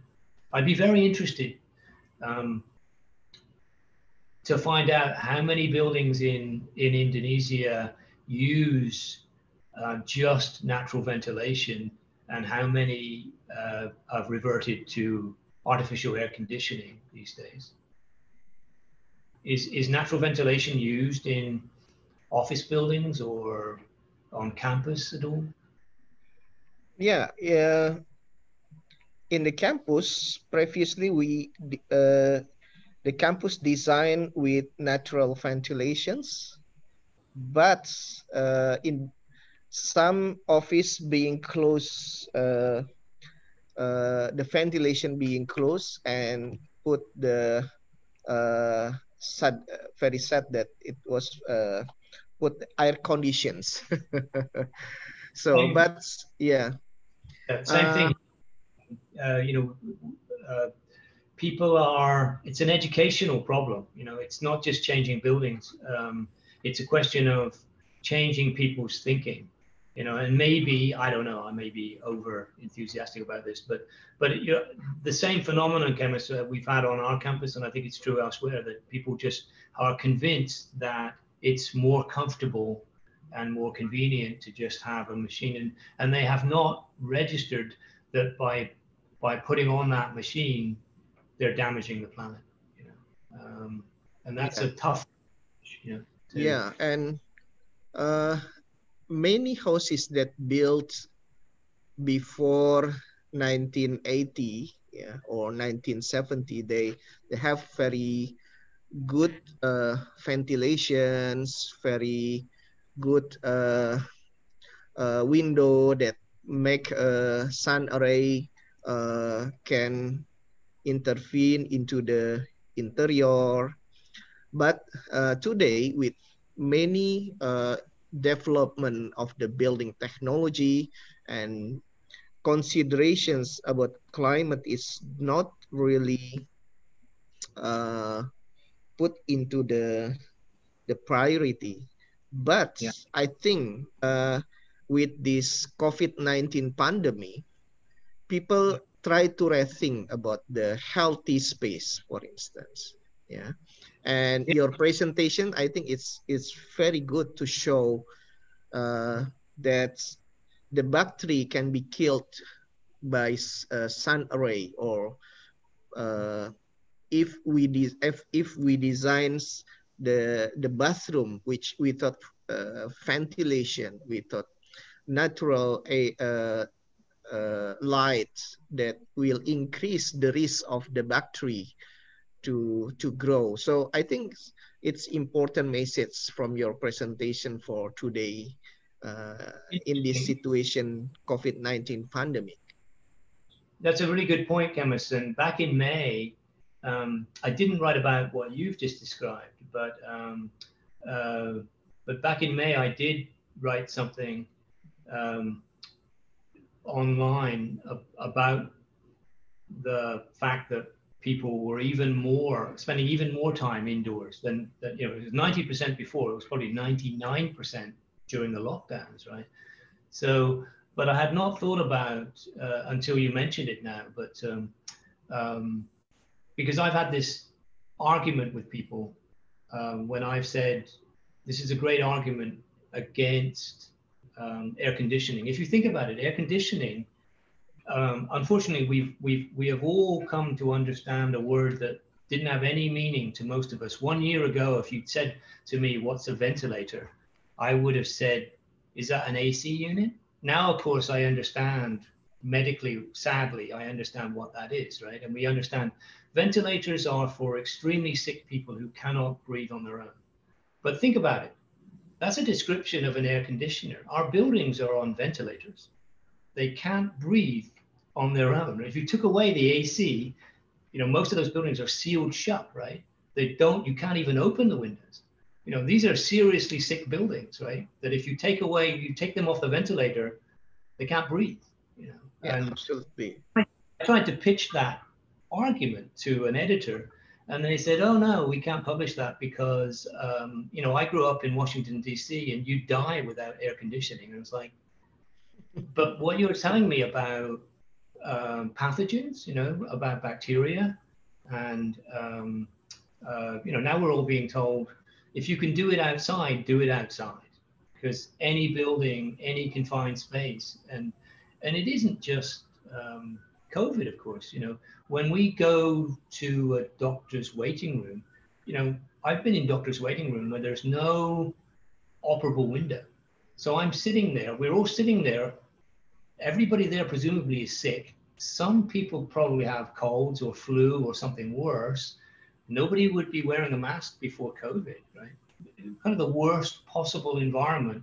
You know, let's gather a bunch of sick people together and have them sit for an hour together, you know, in an artificially controlled, breathing the same air over and over. So I really take your point, Chemist. It's, you know, the physical health is there has been a little bit of research done on that, and it will, I think it will change. Back in the 1920s, after the Spanish flu, and also tuberculosis was a huge problem. You would be aware of it, but you might show your students, you know, those hospitals where you know, even in Finland, you'd have rows and rows of patients in the open air in sub-zero temperatures, because that was the only treatment for tuberculosis, which is a killer. You know? So, you know, it's freezing cold and they're outdoors in the sun with, you know, wrapped up in blankets. There's a famous one by Alvar Aalto, right? I can't pronounce the name, it begins with P. But I think, you know, we human beings seem to, they learn something or other, and then when the emergency's gone away, they forget, you know, and then you know, back in the, when was the Crimean War? I think it was in the 1800s, wasn't it? Florence Nightingale, right? She reinvented, or you know, sort of a hygienic hospital. Natural ventilation was a key part of the Nightingale wards, where every patient had a window. There'd be cross ventilation, and she understood even before bacteriology that somehow good ventilation prevented infection or reduced infection. And then, of course, you look around hospitals now and they are all artificially, you can hardly open a window, right? And it's deeply unhealthy because those air conditioning systems are very rarely cleaned. So they build up not just bacteria, but dust and mites and Legionnaire's disease and stuff like that. So I think we're in the process, chemists, of relearning a lesson that human beings have learned at least twice before and forgotten. You know, it's kind of the way it goes.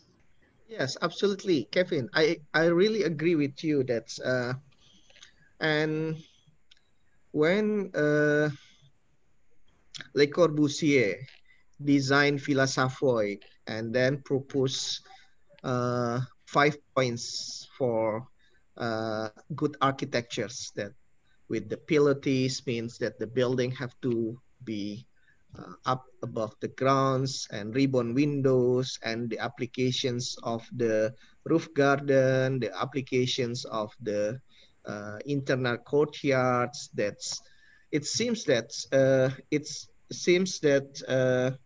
the building must be show the healthiness of life, yeah, and not only showing the idea of machine, yeah, Interesting. I thought about that, chemist. You know, as yeah, you were describing that, I'm thinking, wow, that's one, that's two. You know, there's so raising it up, as you know very well, right? It was a very big part of absolutely, your vernacular architecture, right?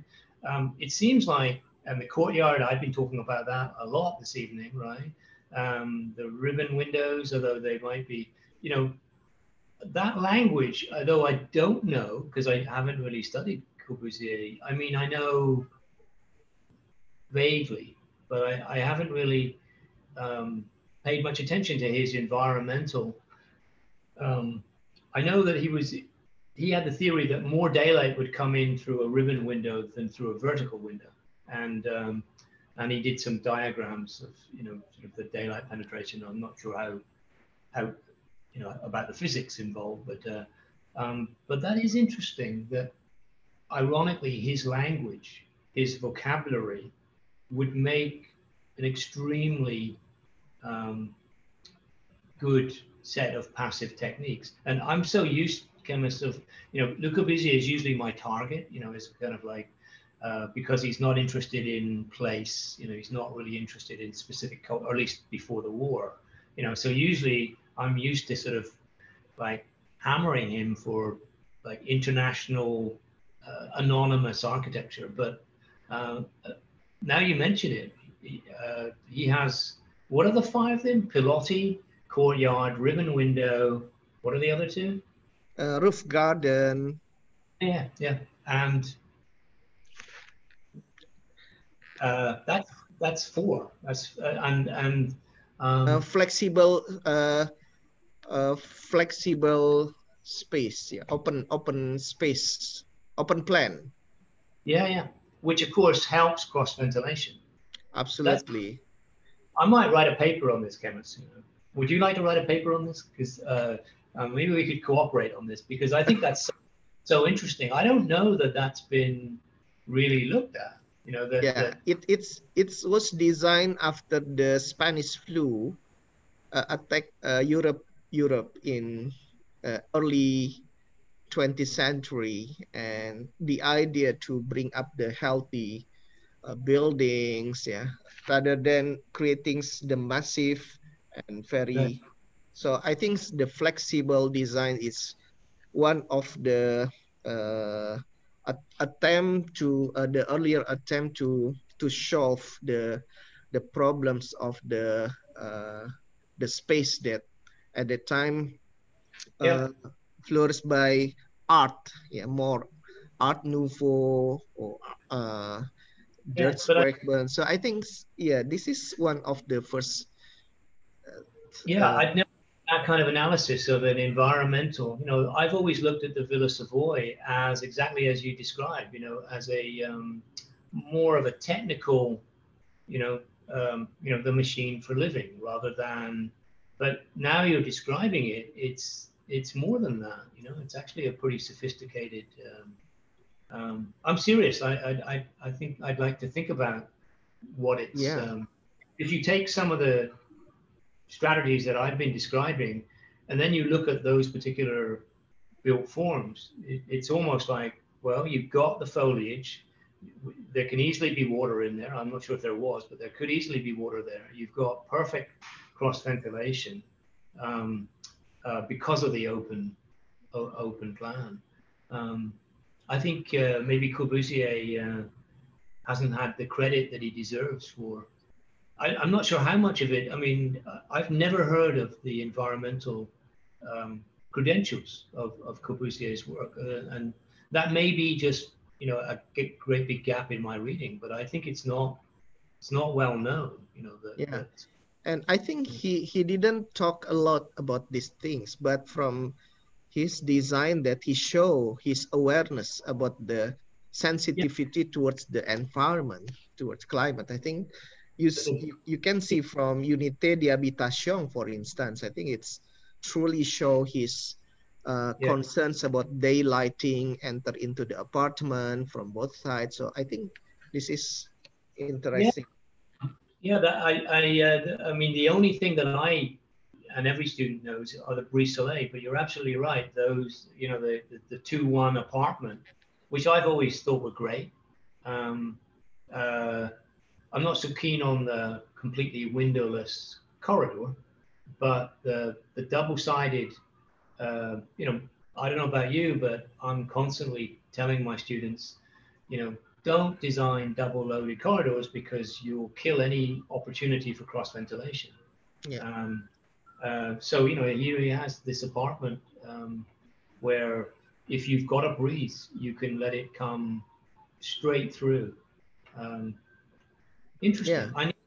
I need to give Le Corbusier another look, Yeah. um, Yeah, I truly agree with you that double corridor is not the best solutions. Yeah. But in fact, many developer they choose double corridor to reduce the to get more commercial advantage, but it's not good. And here, even in Indonesia, that now all the apartment design use double corridor, which is previously in the past that single corridor is the yeah, best choice. Yeah, but today yeah. it's suddenly that it's Your colleague, Johannes Widodo, showed us, I think it was Johannes, some interesting projects by companies like Wuha, and who are starting to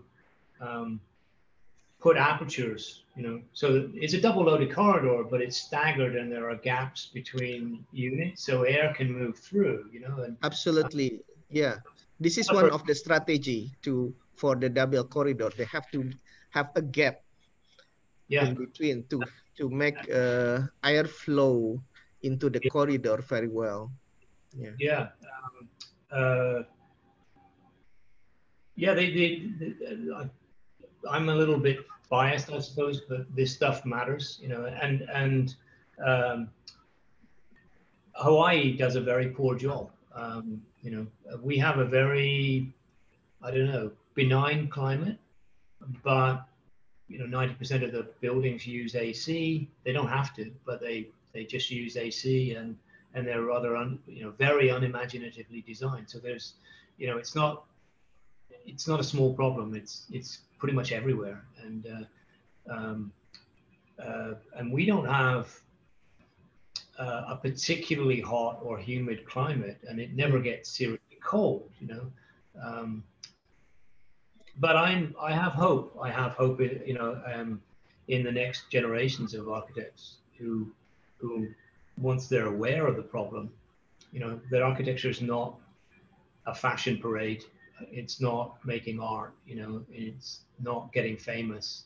You know, Compared to all of those things, saving the planet is well, there's no kind of, there is no fashion, there is no being famous if there's no planet left. I can't imagine being in a more precarious, but also this is being a designer. It's never been more important, in my opinion, because it's not just about fashion or designing cool buildings.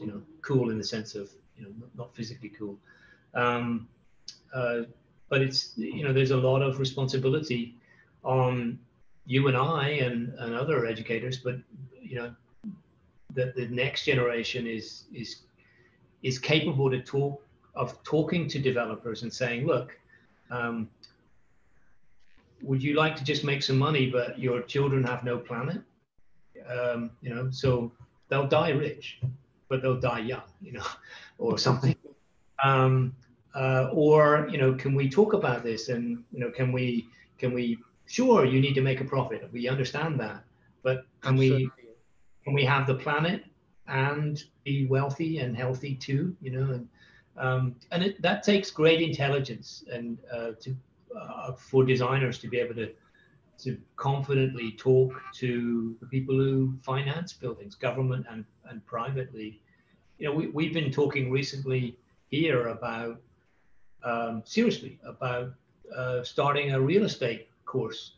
Um, you know, and it isn't just about making money, although that would, you know, that would, you know, the only people who make money out of buildings, of course, are people in real estate. I shouldn't say that, oh, the architects will leave to go to real estate. But being able to understand that business and talk the language of developers and realtors is important for architects. And most architects don't have a clue about the real decision making that goes on. And then you go out into practice and it's a huge shock that it's not design studio anymore. People are saying, but if we do it that way, we'll save 10 square feet. And then they get the calculator out and they'll tell you how much money that is. And you kind of go, this happened to me, you know? So I still remember it. I was absolutely appalled, you know? If we detail this marble around this building this way instead of that way, and then we do it all around the building and then on 15 floors, this is how much money we just saved. So I was like, you know, wow. Nobody did that in school. Yeah. Okay, Okay, so, okay, yeah, Kevin. Students, do you still have any more questions? If you don't want to write, you can raise your hand. While we still have a few minutes before we end this session. Any more questions? Yeah, I think Kevin lectures today is very interesting and very inspiring for all the students, because the students will be an architects, professional architects in the futures, or developers or contractors. Yeah. So the environmental issues, the environmental concerns is very important. And even for today that we experience COVID-19 pandemics, and I think issue about the healthy space, healthy environments, and how the building can respond to the climate change. Yeah, you reduce the carbon that polluted the air. Yeah, and this is the architect's responsibility to create better space for better living for human.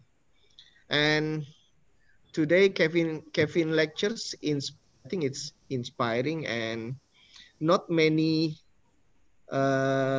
architects, yeah, have a sensitivity towards the climate designs. And then in Indonesia, I think it's a challenge that uh, it seems for some people the design is very expensive, yeah, with the uh, requirement, but in terms of sustainability for the continuous living, I think it's important and very good solution. And uh, another thing that's in Indonesia, that we have people who live in very dense area.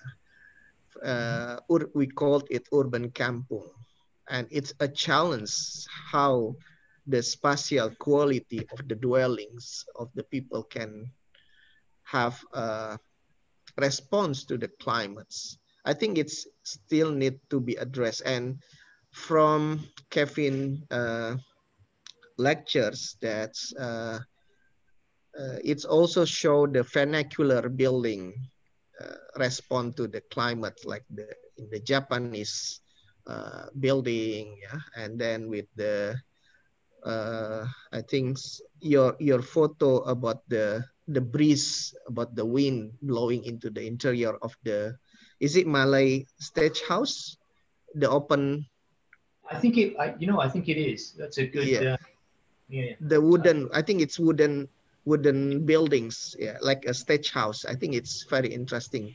It's open air and very convenience for. And this student then have a challenge for the future to have a designs that can respond to the tropical climate like in Indonesia that's have different contexts with other countries. Yeah. And your lecture is very truly inspiring for the students. And the Well, it's great. student, if you would like to buy Kevin books, it's available online. How much? 19 US dollar? I think it is. Yeah. Last time I checked, chemists. Like I say, I'm not here to sell books, but if Yeah, you're interested, I mean, um, certainly, you might encourage your library to get a copy. I don't know if they can. Yeah, they can probably purchase ebooks these days. They have ways of controlling the. yeah. Um, uh, I would paste in the link, but I'd have to fiddle around to find the site. But